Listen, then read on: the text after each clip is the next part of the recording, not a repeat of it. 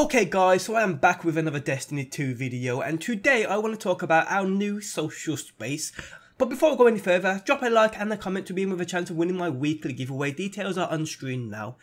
Okay, so this new social space, a place for us to chill on our lonesomes or in a fire team, a place we store and collect loot, a place we pick up bounties and quests, basically our Destiny 2 hubs, the centre of all what we do. Now, we previously had the tower to do all of this for us, but Dominic School or Gary destroyed all of that along with all our precious loot. So within Destiny 2, we have a new social space, and it's basically a farm with chickens running about and barns all over the place, and we'll be storing our loot in sheds, I'm guessing. What the hell? But on a serious note, I love this idea. Let's face it, we've had the tower for years now. This change is basically the complete opposite, and it is cool, and in my opinion it is welcomed.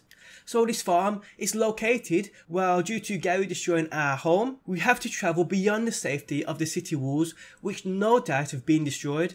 We have to seek safety by going into the wild, and we end up here in the European Dead Zone, which I'm pretty sure Bungie said was the biggest environment they've ever made in any game ever, which is crazy. So why here? Why this farm out in the wild? Well, it's obvious we need the Traveller's Light. But with Dominic School draining that light, it's quite apparent it's having an effect on our Guardians. So when we are seeking refuge, there's already an idea in everyone's head. We need to find this shard, which is what we do, which was discarded from the Traveller during the collapse of the Golden Age. So a piece of the Traveller is out there and we find it. This is where we start retreating and rally together within this new social space. Now, this shard has been in Destiny's lore since I can remember, and it's epic that we actually get into experience more of the lore within Destiny 2. Okay, so more about this social space and what it offers. Now, the tower, like I said, was like the hub of Destiny 1. This farm, I believe, will be the exact same, so to speak, with faction vendors, a CRYPTARCH, which I have spotted and will show you guys in a second,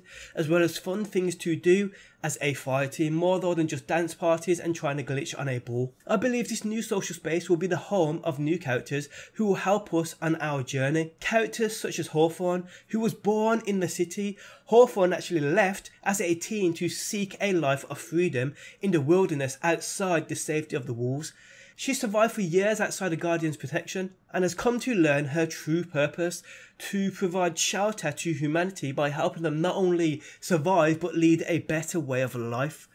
Now, as well as Hawthorne, I'm guessing we will meet and interact with many new characters, which I can't wait for. So what factions will be within this farm? What vendors? Now, it's obvious we will get a Vanguard and a Crucible vendor. That's basically completely pointless to mention. But will any old factions be making a return? And I can say that they will be. We will see the return of Dead Orbit, Future War Cult and New Monarchy, as weapons and armors from these factions can be seen within the trailers of Destiny 2. Now, there are plenty of new armors and weapons that have been seen, but putting names on them and relating them to factions at this precise moment in time is just guessing, and I ain't going to do that. Now, as well as New Monarchy, Dead Orbit and Future War Cult, will there be any new factions within this farm? Who knows? But I'd probably guess yes. Now, this farm will also be the home to the CRYPTARCH, seen in this snippet here, but only for a split second, which many people missed. We also get Vault Space again, which was pretty obvious. But we also get, and this is the best part people, our very own small football field, which I cannot wait to play on. No doubt there's going to be secrets here and there too within this farm. So the European Dead Zone, near the Shard of the Traveller. On this farm we find our new refuge, our Destiny 2 social hub, the centre of our game. And that is it guys for another video. I hope you enjoyed it. If you did, do smash that like button, I do appreciate the support. If you're new around here and enjoy daily Destiny videos, be sure to subscribe. If you never want to miss a video of mine, hit that bell button next to that subscribe button to receive email notifications of when I upload. If you want to interact with me on other social media sites, links are in the video description. But thanks as always for stopping by, and I will see you on that next one. Always in the